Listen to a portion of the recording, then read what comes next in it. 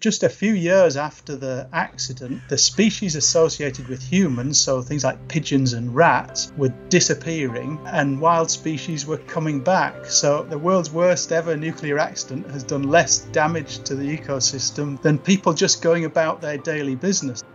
The world has been a quieter place during the pandemic lockdown.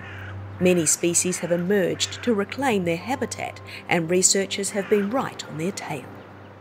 The project we launched through the International Biologging Society looks at all species for which we can obtain data. So that ranges from very small creatures to whales, and it includes terrestrial and marine animals as well as a lot of birds. We put out a call for collaboration to our research community a few weeks ago, and we got a phenomenal response to that call. And I think we are now up to 158 species covering 244 study populations around the globe. So it's a truly global collaborative research initiative.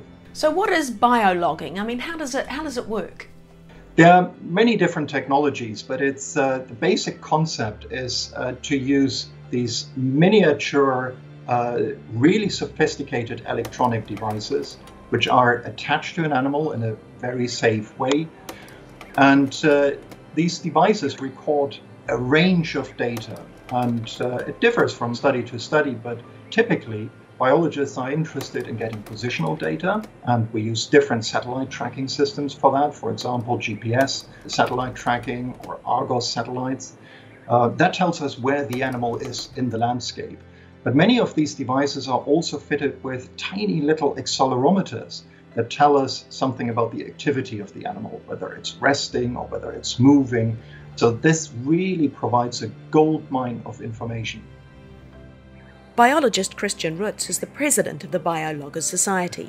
He says a positive example of the Anthropause is deer who've become emboldened without human contact. Data gathered could help inform such things as road network design. There may also be species that are being put under increased pressure during this lockdown period. Some of my colleagues have raised concerns, for example, about endangered species like rhinos and raptors being put at increased risk of poaching or persecution when human presence levels decreased in more remote areas like nature reserves and so on. There is no doubt humans do far more harm than good. We tend to think about our impact on the environment in terms of pollution, in terms of CO2, in terms of metal pollution of the ocean and these things. But actually, one of our biggest impacts on the environment is just being there, doing the things that we do every day. And I think Chernobyl is certainly an incredible example of what happens when you take away the people. It was 1986 when the nuclear power plant exploded and the radiation fallout saw people abandon an area of around 4,000 square kilometres. Professor Jim Smith has studied the impact on wildlife. Just a few years after the accident, Belarusian and Ukrainian scientists noticed that the species associated with humans, so things like pigeons and rats, were disappearing because the humans had disappeared and wild species were coming back. So we expect to see some subtle effects of radiation in some of the hot spots in the exclusion zone, and we have seen some subtle effects. But now, 30 years on, the radioactivity is more than 100 times lower than it was right after the accident, and the wildlife seem to be coping very well and doing even better because the people aren't there. So they're adapting better to radiation than humans. Humans are worse than radiation. Yes. I always say that the world's worst ever nuclear accident has done less damage to the ecosystem than people just going about their daily business. So are you seeing animals that were possibly very rare coming back in force and everything's just sort of really taking off? Yeah. I mean, the first recorded increases were on things like wild boar, who have a fast multiplication rate, so they reproduce quickly and their populations grew very quickly. Elk, roe deer, wolves increased, and things like lynx, which were very rare before the accident, white-tailed eagle, black stork. They weren't there before the accident, but after the accident they've come back.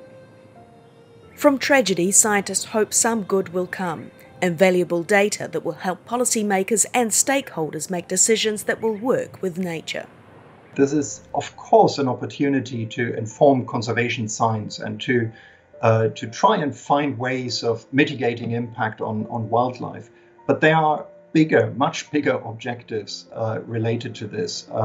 Objectives related to planning a sustainable future on this planet. There's increasing realization that we humans depend on a healthy environment. So ensuring that ecosystems are healthy and are functioning well has direct benefits for humans. So we hope that this biologging initiative will help us come up with innovative and surprising, unforeseen strategies for planning for a better future.